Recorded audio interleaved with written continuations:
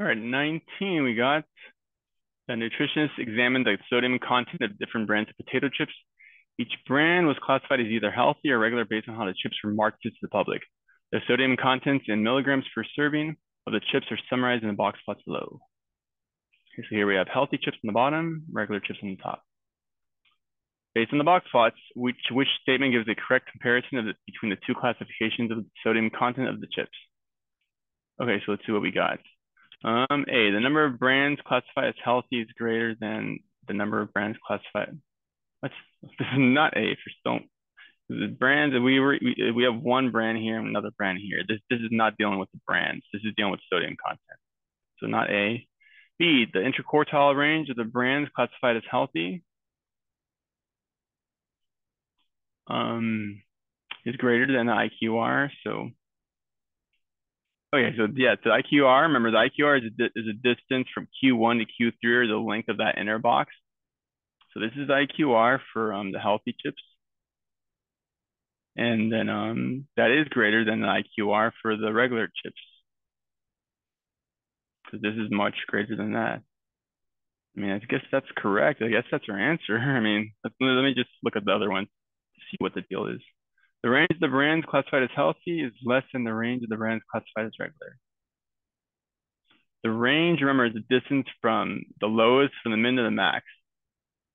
So the range is going to be from here to here, 75 to like almost like maybe 290.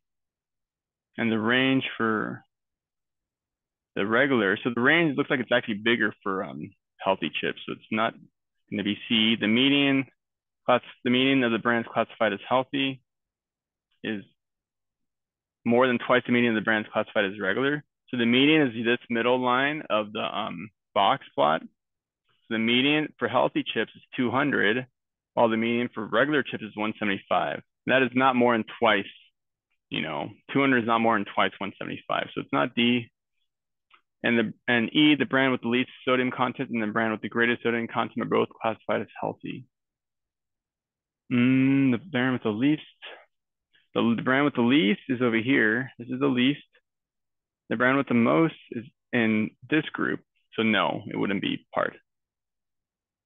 So the answer is definitely B.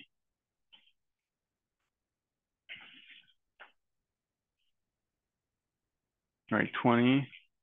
A factory has two machines, A and B, making the same part for refrigerators. The number of defective parts produced by each machine during the first hour of production was recorded on 19 randomly selected days.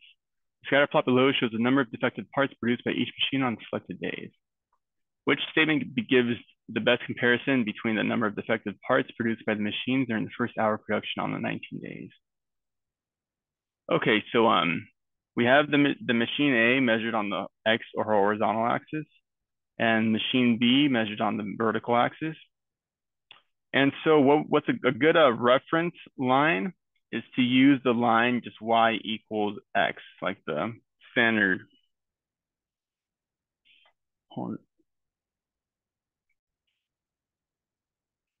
I just had a fly land on my table, so I just had to dispose of him. So my apologies for the distraction. Okay, anyways, so we can use the line Y equals X to make it much easy to reference which one is, greater than the other. Assuming this is the X axis and this will be the Y. So whenever you have points below this line, that means the machine A is greater than B. As you can see here, we have a 0.7, 5. When it's on the line, they're both equal. And when it's over here, B is greater.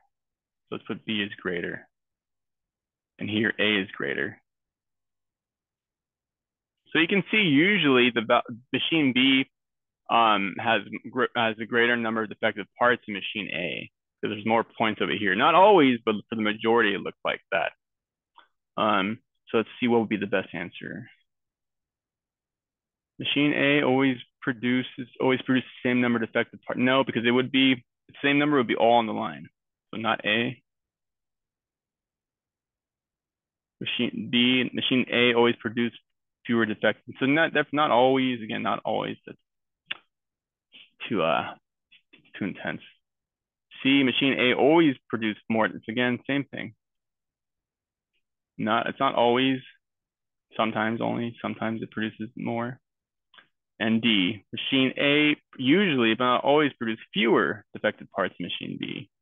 Yeah, because again, there's only a few points over here. So usually, but not always. So the answer would be D.